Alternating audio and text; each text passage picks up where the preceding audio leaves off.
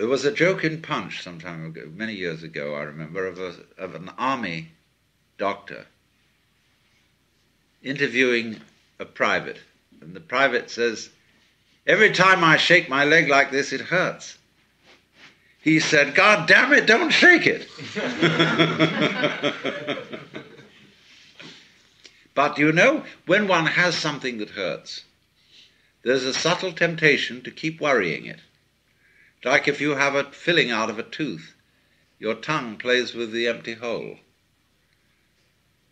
And children will experiment with pain in this way. It's like a dare. Children are always playing the game of daring each other to do something forbidden, because the risk of disapproval involved, the calamity that may follow from it, it makes it so exciting. And why on earth do people challenge disaster the way they do, doing all sorts of wildly adventurous things? Because obviously that gives a taste, a quality to a vibration that is extremely interesting. Why, the craving for speed, so on. And it's only if you look very carefully at a vibration that you can see this point. That's why meditative exercises often involve a repetition process. Om, or saying a phrase, or doing an act like a mudra, over and over and over again. After a while it becomes meaningless.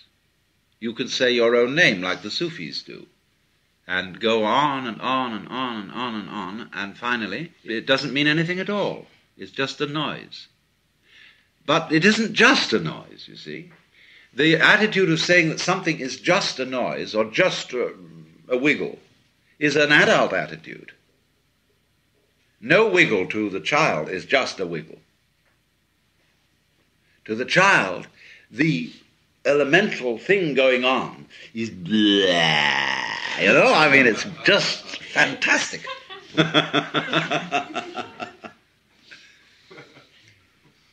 Now, do you see why this is what mystics call ineffable?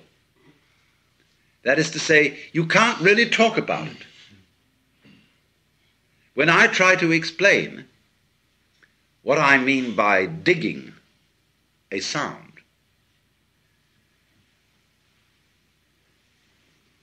I suddenly realize that I'm not really saying anything. And yet there are states of consciousness in which you can listen to sound and realize that that is the whole point of being alive. Just to go with this particular energy manifestation that is happening right at this moment. To be it. The whole world is the energy playing at doing all this, you see, like a kaleidoscope, jazzing.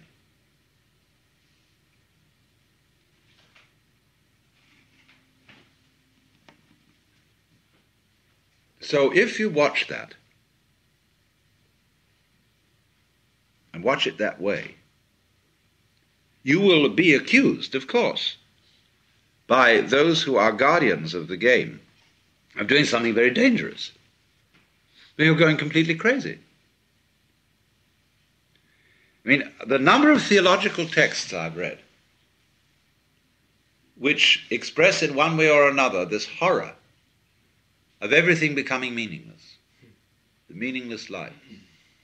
Tale told by an idiot, full of sound and fury, signifying nothing. Those people, you see, have not dared to look at it. Now, there's another way of looking at it, of course, where in states of acute depression,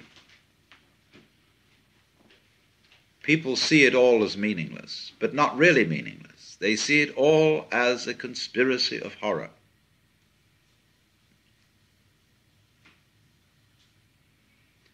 let's imagine that everything is mechanical.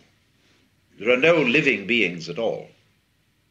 There are a lot of beings that are such good computers that you can't tell the difference between them and what you thought were people. But everything going on is simply clockwork.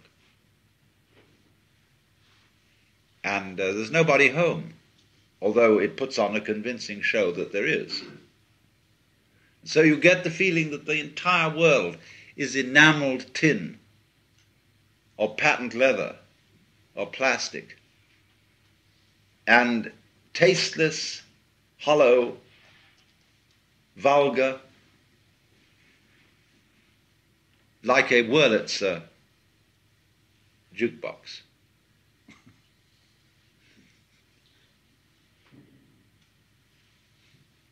That's a very common feeling of people who get into acute depression. But you see, there is still here a valuation.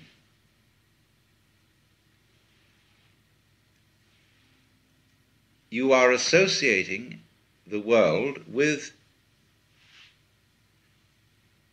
the mechanical as distinct from the organic. And we have a tendency, you see, to put down the mechanical, because obviously a plastic flower doesn't have the scent, it doesn't have the soft feeling of a living flower. Oh, we'll perfume plastic flowers soon. But you know what it'll do. It'll smell vaguely like soap, and it won't smell like a flower. So it'll be plastic smell. Now we know that, you see, and so we contrast it with the organic.